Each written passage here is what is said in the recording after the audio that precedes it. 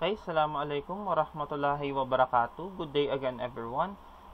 Today we will be discussing sample problems regarding composition on functions, or if I may say, ito yung tinatawag ko na nested functions, is just simply functions within a function. Okay, so in our lesson, what we did is that we just simply substituted the functions to another function, and we never had an example including the having a value for x. Okay, so this is what we will do for today. So let's start with our first example. Say we have h circle I.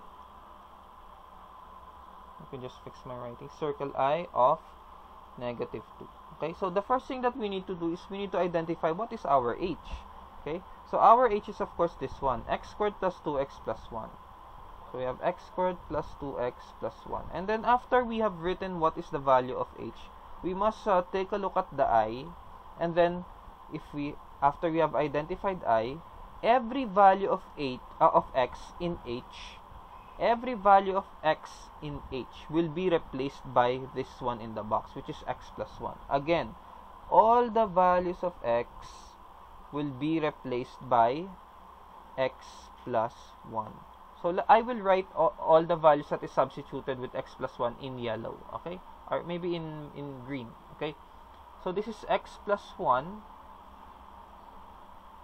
parenthesis squared plus 2 parenthesis, of course our x is again x plus 1. Then we will have parenthesis plus 1. So you will notice the only thing that changed here would be x, and x became x plus 1. Yan, x plus 1, x plus 1. In relation to what? In relation to h. Take a look at this one. This is h. Take note. This is h. Ito si h. And this would be your i's. Yan. Okay? So what would happen would be all the values of I will be substituted to all the x's of h. Let's say that in Tagalog, lahat ng katumbas ni I, which is x plus 1, ay ipapalit natin sa lahat ng x ni h. Okay? And then what's the next thing we need to do is we just simply need to substitute this negative 2. Just like what we do in our previous topic. All the parentheses will be replaced with brackets. This is negative 2 plus 1 bracket squared plus 2 bracket negative 2 plus 1 bracket plus 1. So let's take a look at the given. Paano ba nangyari? Okay, let's take a look. This is your x plus 1 squared. Take a look. The x here became negative 2, and then of course we have 1, and then we have squared. Okay? So this is the same. What happened here is I just simply replaced x. Diba? Ang una natin ginawa, what we did first is we replaced x with x plus 1. The next thing we would do is we will replace x with negative 2 naman. Okay, so evaluating this further, we will have this one will give us negative 1 squared. This one will give us negative 1 times 2, and we will have negative 1 squared is 1 plus 2 times negative 1, the answer is negative 2 plus 1. And 1 plus negative 2 plus 1, the answer would be simply 0. And that would be our composition of functions. Okay, so let's have another example. At most, maybe we will have a single composition of function. Say I have f, I think that's g. Okay.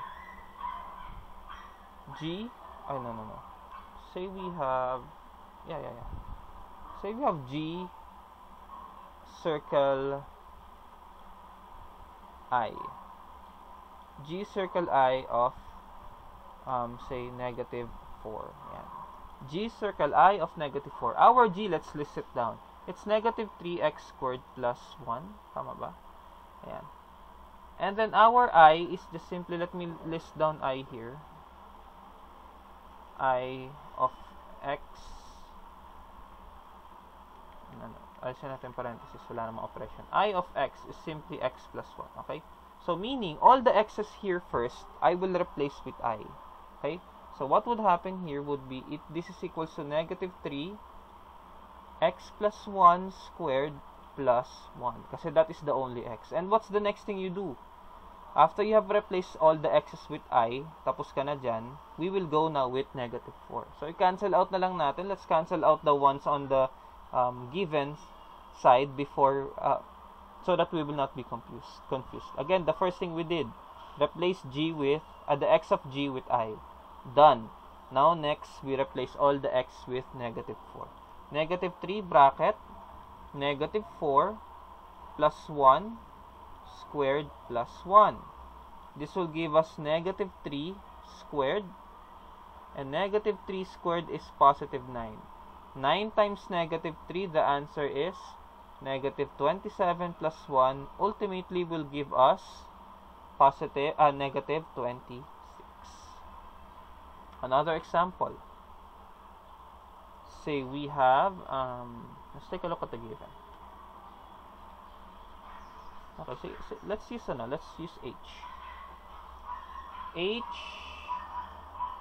circle g of positive 2.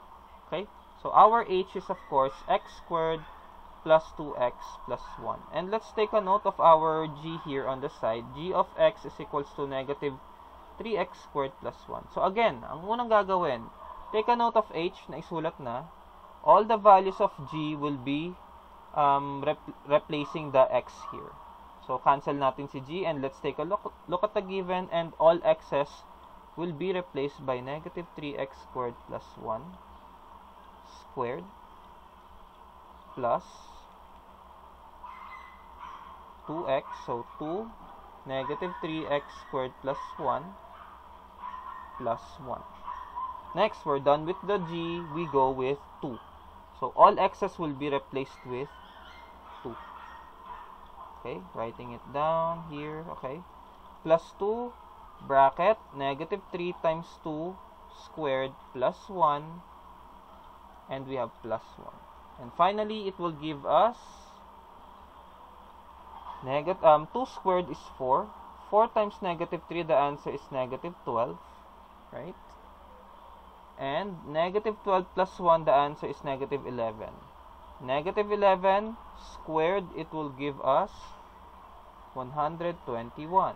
Next, let's proceed. 2 squared is 4.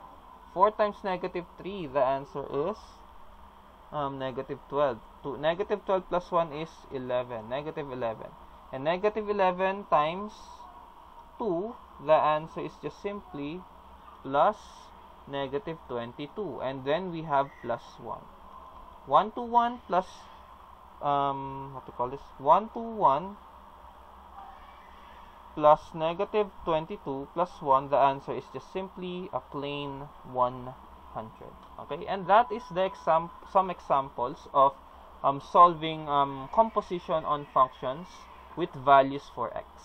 Okay, so that would be all. If you would have any other questions for our video, you can view the video again or ask me in our class.